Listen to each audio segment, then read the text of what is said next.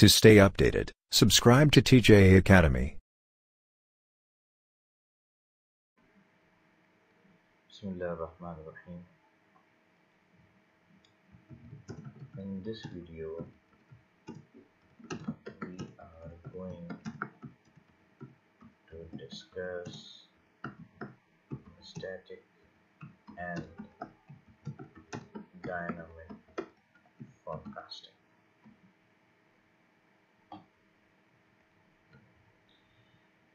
Here's some brief discussion on static and dynamic forecasting. Let's consider a static model. Here y is the dependent and x is the independent variable, and this is the static model. And here the another model, here the y is the dependent variable, x is the independent variable, and another is an independent variable which is nothing but lag of dependent variable. Here yt minus 1, which is lag of dependent variable, called dynamic term. This term is called dynamic term in this model in absence of lag dependent variable. In absence of lag dependent variable, model will not be considered as a dynamic model. It means in any model, if there is a dynamic term, then it is called a dynamic model. Otherwise the model would be called static model. Here there are two types. Here we are going to discuss two types of forecasting with regression: static and dynamic forecasting. Here a static forecast uses the actual values of independent variables in making the forecast. Means actual values of x and yt minus 1, or here of actual values of x. On the other side, dynamic forecasting. Dynamic forecast uses the values of previous forecasted value of dependent variable to compute the next one. I repeat, dynamic forecast uses the value of previous forecasted value of the dependent variable to compute the next one. Let's discuss these two types in detail.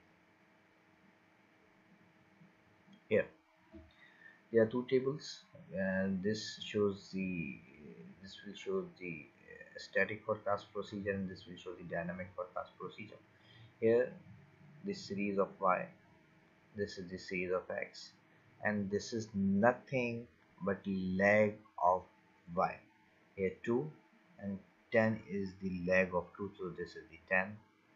15, the lag 1 of 15 is 12, so here is the value of 12. So this is nothing but lag of dependent variable, or y. This is the values of x, and this is the values of y. And these are the values of y, these are the values of x, and these are the lag value of y. So in a static forecast, as we have discussed, that in a static forecast uses the actual values of independent variables. So here x is the exogenous variable, and these are the actual values of x. Here y is the lag dependent variable, considered as an independent variable, and these are the actual values of yt minus 1. So first we have to run our regression up after taking some observation. Let's suppose we have taken observation from 2007 to 2016 and run any regression model. Now we are going to forecast. Here let's suppose if this is the value of x and this is the lag value of y. Here you can see here y of 2016 considered as a lag of 2017. So here is the 35. Let's suppose the forecasted value is 38 using these actual values. In next period the forecasted value is 42 using these actual values, right? And is The same procedure, the new forecasting value is 44 and other one is 47. These are the forecasted value of y by using the actual previous values. The actual previous values. So these are the forecasted values by using the actual previous values. So this is the static forecast. But in dynamic forecast, let's suppose we have run our initial model and considered the data from 2007 to 2016. Now, this is the value of 2016 used as a lag value in 2017. Let's suppose 35. Here, 35 is the value of 2016 and considered as a lag of 2017. Now we are going to forecast the value of y by using this exogenous variable, value of exogenous variable, and using this lag value of dependent variable. So let's suppose the new value is 38. Why it is 38? Because we can see that the values of independent variable, either x exogenous variable or lag dependent variable, are same with this. Now the new forecasted value is 38.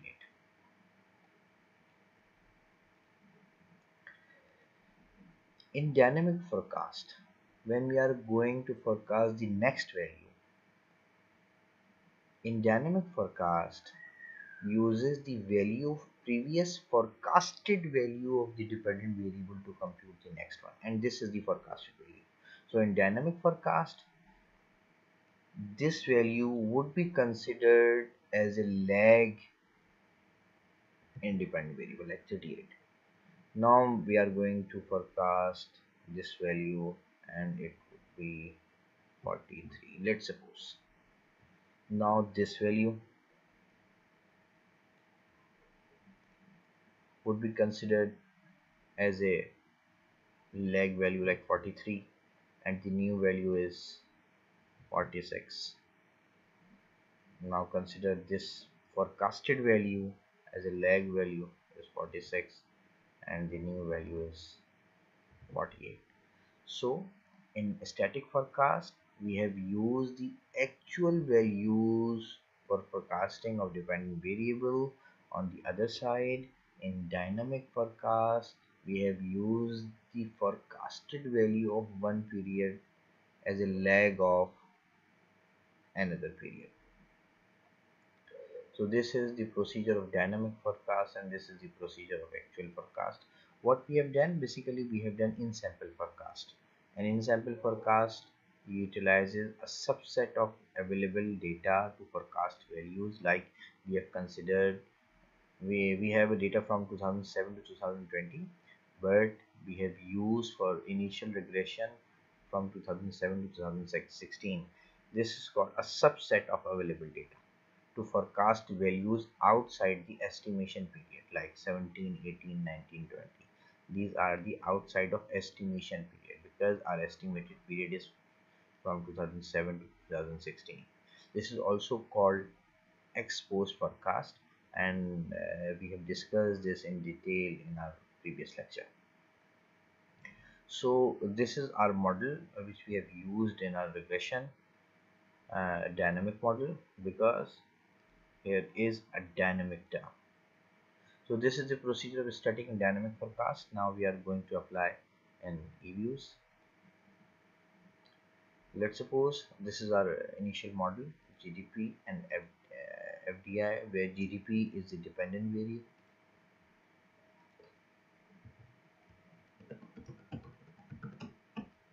Dependent variable is GDP.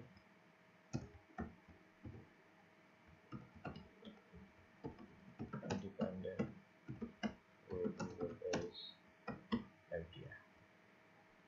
Now we are going to run our initial regression model. So quick estimate equation. The first variable is GDP, which is dependent variable, C space FDI. Here we are going to use a subsample. We have our whole sample available sample is from 1981 to 2009. but we are going to use a subset of the sample is from 1981 to 2000, right? This is our initial model. So one thing, what is this? This is a static or dynamic model. Take a pause and answer the question. Is this a static or dynamic model? Of course, there is no lag of independent variable of dependent variable as an independent variable. It means this is basically a static model, and we cannot perform dynamic forecast with the help of this model. We have to add a lag of dependent variable. This is the dynamic term, and now this is a dynamic regression model. Then we are going to press OK. This is our regression result, and you can see the estimation is period from this to 2000. Now we are going to forecast. So we have a button here, forecast. So when we press this button, forecast, we have two options, dynamic forecast and static forecast. One thing you should notice that if we do not add this lag term and run the regression model, so in forecast option there is no dynamic forecast, because there is no dynamics in the equation, means no dynamic term exists. So for dynamic forecast we have to use lag dependent variable as an independent variable, and we are going to run this model for this estimation period. So okay, then we are going to forecast. First we are going to dynamic forecast, and this is called GDPDF, dynamic forecast, and the period of forecast is 2001 to 2009, right? And let's suppose this is the result of dynamic forecast. Now let's freeze this result. Now we are going to perform a static forecast. So GDP static forecast. The sample period is from 2001 to 2009. Now press OK. This is the result of a static forecast. Right. These are two forecasting. This is the result of static forecast, and this is the dynamic forecast. One thing you should notice that first forecasted period means 2017, whether you are going to use a static model or dynamic model, the first period forecast is the same, because these values are same for both static and dynamic forecast, right? And now how can we find whether which model is better for forecasting, whether static model is better or dynamic model? So there is forecast evaluation of a regression model. There are four indicators: the root mean squared error, mean absolute percentage error, and tail inequality coefficient. These measures show the distance of the true value and forecasted value.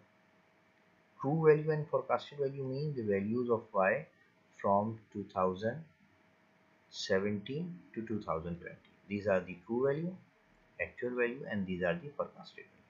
These are the true value and these are the forecasted value. So what do these measures show? These measures show the distance of the true and forecasted value. Value of these measures should be near to 0 for better forecast performance. I repeat, value of these measures should be near to 0 for better forecast performance. Values of these measures are appeared automatically when you perform static and dynamic forecast in EViews like this. So this is the root mean squared error, mean absolute error, mean absolute percentage error, and tail inequality coefficient. Now we can compare these two values. This is the static and this is the dynamic one. This is the static forecast. So root mean squared error 0.02, here is 0.09. So static forecast is better with the RMSE root means. Now mean absolute error is 0.02 and here is 0.07. Obviously static forecast is more better. Mean absolute percentage error 0.13, 0.48, this is better. And tail inequality coefficient is 0.0009, here 0.002. So all measures shows that static forecast is better than dynamic forecast for this series. Now we can compare graphically. So we can open the actual values, dynamic forecast, and actual forecast. Select all these actual and forecasted series, right click, open as a group.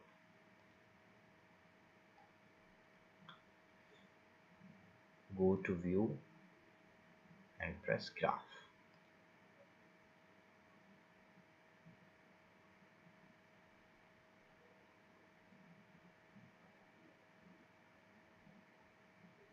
Right. So here you can see the blue line is the real one, red line is the dynamic forecast, and green line is the static forecast. And we can see here the actual and static forecast are more closer than dynamic forecast, and our measures forecast performance measures also shows that static forecast is better than dynamic forecast.